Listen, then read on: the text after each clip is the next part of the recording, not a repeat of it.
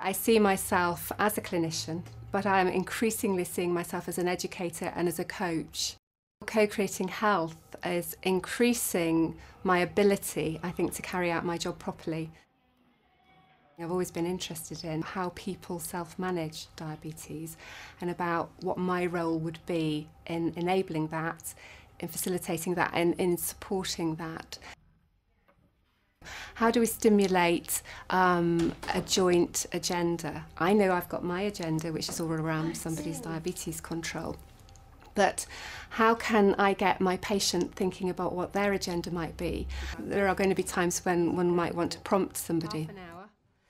If you ask people on a scale of 0 to 10, if you just ask them that, how confident are you or how important is something, they may not be able to conceptualise it.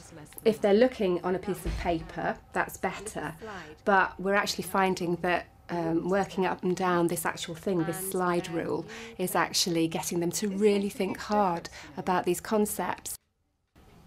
I would actually move that up to 9. The more didactic approach, the I'll tell you what to do and you just go away and do it approach is still fairly prevalent, and that's why I'm glad to be part of such an operation that's hopefully going to change that.